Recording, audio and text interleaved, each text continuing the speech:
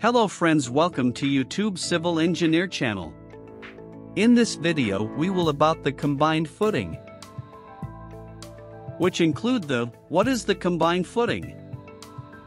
When the combined footing is used.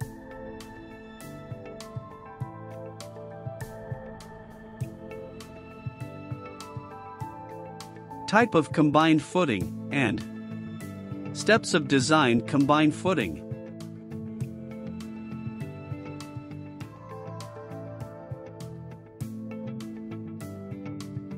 Footing. The purpose of a footing is to transfer the loads from the structure to the soil underneath as well as support the foundation and resist settling. The selection for perfect type of footing is based on the depth at which the bearing strata rests, the condition of soil and the type of superstructure.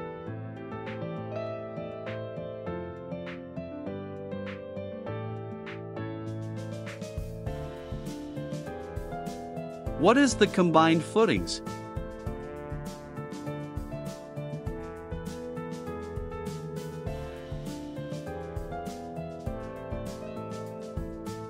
A footing when used for two columns or more than two columns is called combined footing.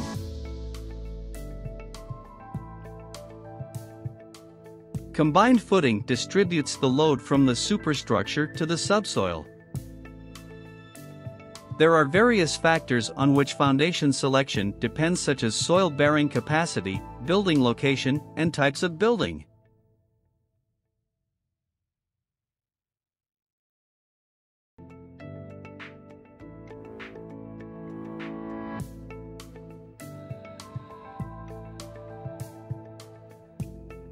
When the combined footing is used, a combined footing is utilized on the basis of three contexts.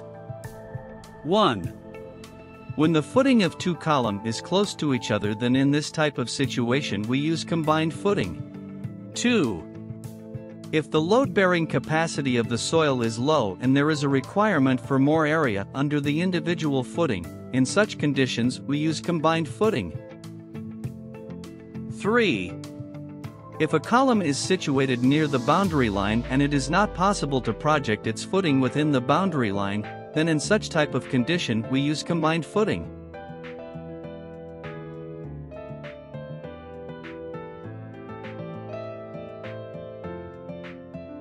Types of combined footing.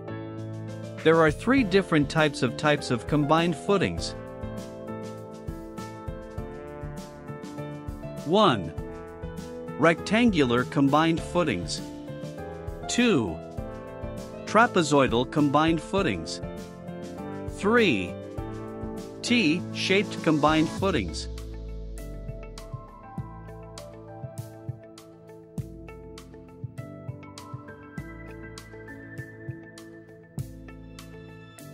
One. Rectangular combined footings. The rectangular combined footings are part of combined footings. They have rectangular shapes and they are supporting two or more columns.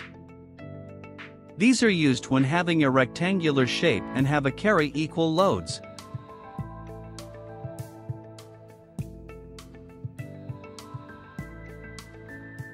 Two. Trapezoidal combined footings. This is used for when does not present an equal load. When present unequal loads, then use trapezoidal combined footings.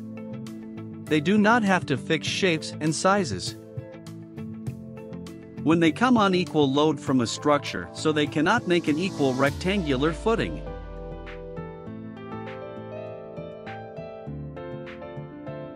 Three. T-shaped combined footings.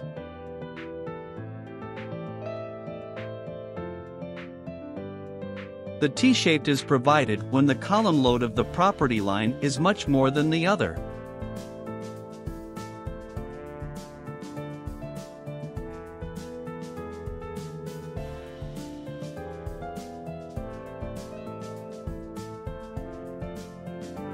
Steps for design of combined footing.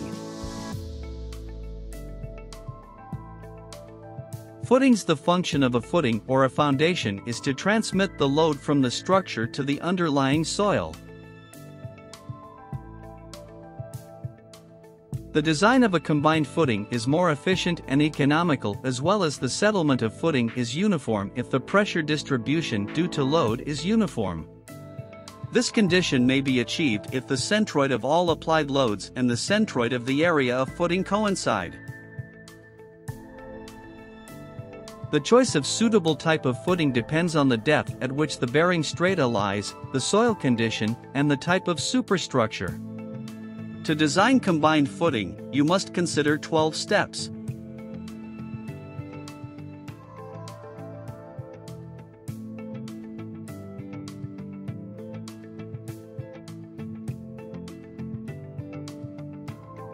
One. Locate the point of application of the column loads on the footing.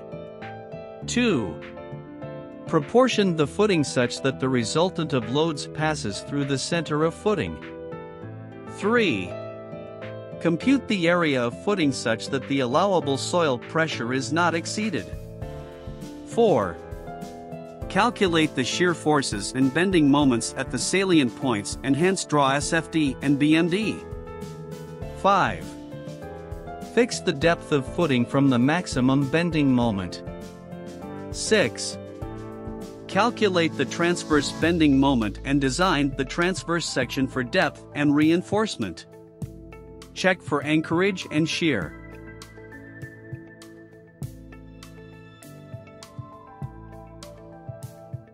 7.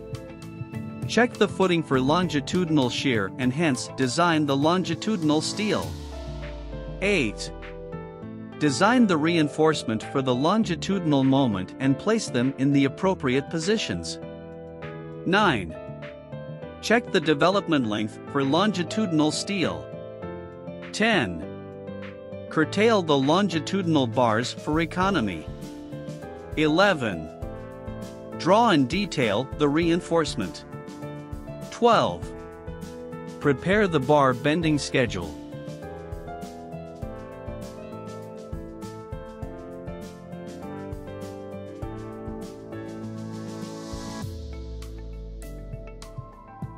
Thank you for watching. Please subscribe my YouTube channel.